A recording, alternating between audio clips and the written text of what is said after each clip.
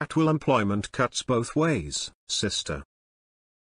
A few years ago, my husband was laid off at the start of summer. I had a part-time gig as a teacher, but it didn't come with benefits. I had to take a job, any job, to provide health insurance, Merca, while hubby looked for a new gig. I got a job as a teller at a bank. I tried, but was new to keeping a till, so a few times a week, my register wouldn't balance. Never very much money. Under a few dollars. But the whole staff had to stay late until we straightened it out. I felt horrible for the rest of the staff. As if that shame wasn't bad enough, my supervisor, Mel, would remind me that I worked at will and they could fire me at any time. Our family's health insurance going up in smoke was terrifying to me. Sometimes it was hard to hold back tears. I got better as the summer went on, but every few weeks, if I would make a mistake, Mel would smile as she warned me that you can be fired for no cause and you'd have to leave immediately. It was so fantastically over the top. At one point, I pointed out that constant threats didn't create a healthy environment. Her smile only broadened. It goes both ways. You can quit at any time, you know. When the school year started in the fall, I needed to take my daughter to tour her new school for her first day. I asked to take my lunch in the afternoon, so I could help my daughter. Though they approved it, when it came time for my lunch, they insisted I work through my lunch because they were being slammed. By then, Hubs had found a job with insurance and, even better, I'd been offered more hours teaching, though still not full-time. It was enough.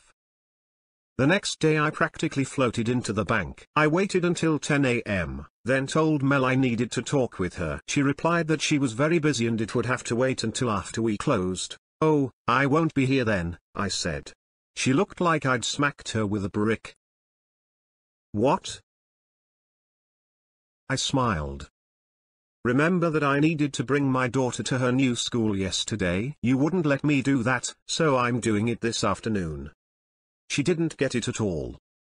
"You can't just take an hour off when you—" I had to interrupt.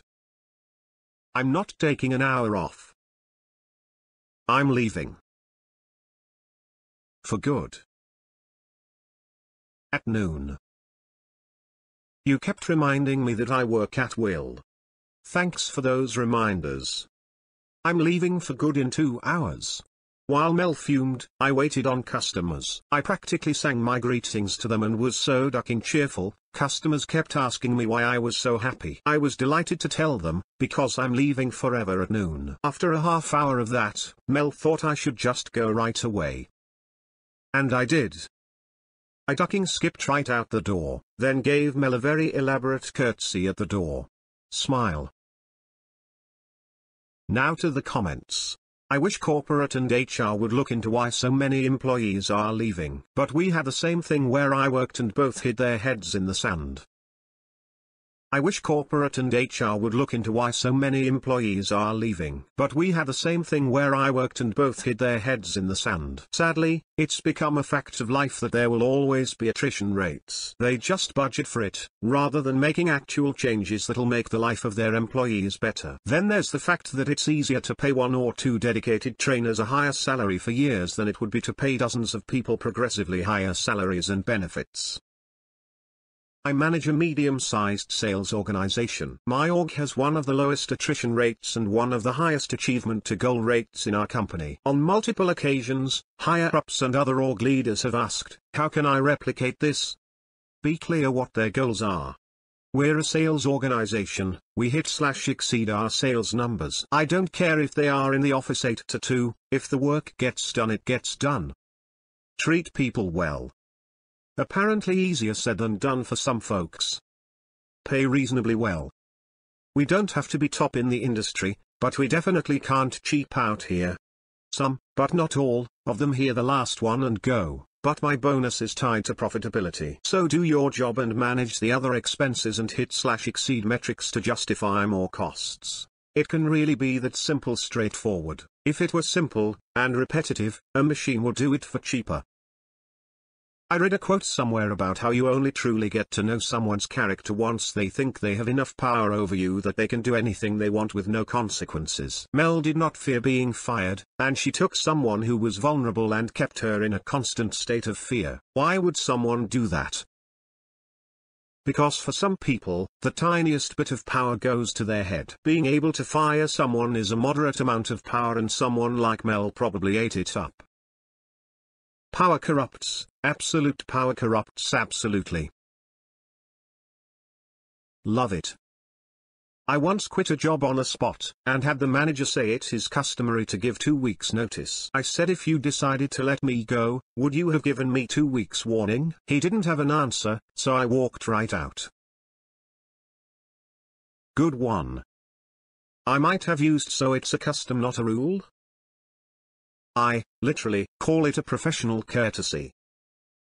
Had a manager at ATT start every conversation with me with the thinly veiled threat, "Now I know you need this job," because I wouldn't lie to customers or commit fraud to keep her numbers up. She couldn't threaten my job outright because it was union. After 3 months of it, I had decided it was enough and started job hunting. Found a government IT internship that has since evolved into a full-blown career. About 2 months into my search, as soon as I had confirmation that I got that paid internship, I waited. The next time Crystal said the magic words, "Now, Bailey, I know you need this job."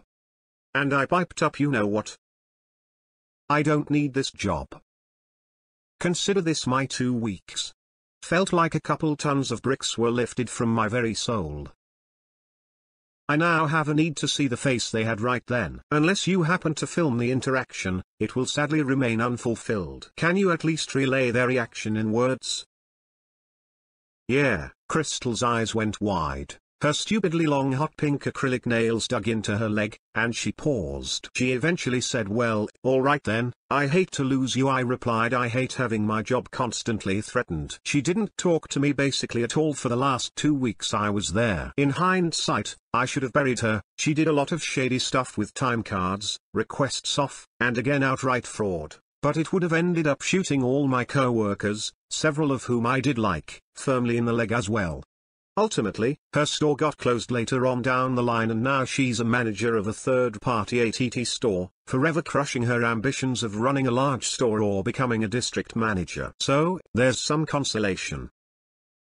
I'm picturing the skipping and curtsy at the door, and smiling gigantically for you. My current supervisor keeps telling us that we are free to leave at any time, as well. Like that's going to motivate us to want to stay at a job with no appreciation and not nearly enough pay, at a company that gives raises once every 2 years, in January, usually. Except it's almost April and no one's gotten their raises yet, if you're lucky. And there's never any time for cross-training, or external training unless you're his favorite, which I most certainly am not. I'm a little bitter. And currently actively looking for a better job. They're not even giving you a "but the economy" excuse for no raises? Heck, they have gotten lazy. They definitely deserve no notice when you find a new job. The excuse for no raise yet this year is twofold. We were being shopped around to be purchased, and the head of our HR department was really busy, and hadn't gotten around to it yet. He promises that they'll be done by the end of this month. Sure. I'll believe it when I see it. I'm currently paid $5 an hour less than the only other person in the company with my title who has less experience than me in the specifics of our job, and absolutely no ducking skills, and is dumber than a rock. While Mel fumed, I waited on customers. I practically sang my greetings to them and was so ducking cheerful. Customers kept asking me why I was so happy. I was delighted to tell them, because I'm leaving forever at noon. I know that feeling. I did something similar at my first job. Teammates complained I was gloomy for some time. I was gloomy because the job was not at all what was presented to me during interviews. Every proposal I made to make things better were always rejected by my superiors, and they were always telling me how I should do my job instead. Employment contracts are a bit different here. You can be a subcontractor, have a limited duration contract for up to 6 months, or an unlimited contract. The latter comes with quite some benefits and employee protection. If you want to buy a house you need that, or you can't get a mortgage. As an engineer, these come with a 4 months trial period that can be extended once. This company policy was to extend it every time. That kind of company always do this. It is usually called human meat traders. It really fits. Anyway, one day the teammates heard a manager arguing, then I came in the open space, with a bright smile on my face, and another couple managers arguing loudly too. teammates asked what happened. I told them I just handed my resignation and would leave at the end of the week, since I was still on my trial period. They, on the other hand, were past it, so they'd have at least a month to wait. Then it all happened pretty quick. The 5 of them considered the work I was doing, that they would have to do now, the next deadline, and all went to hand their resignation too. Needless to say, there was a lot of swearing coming from management. OP replied, "Love it.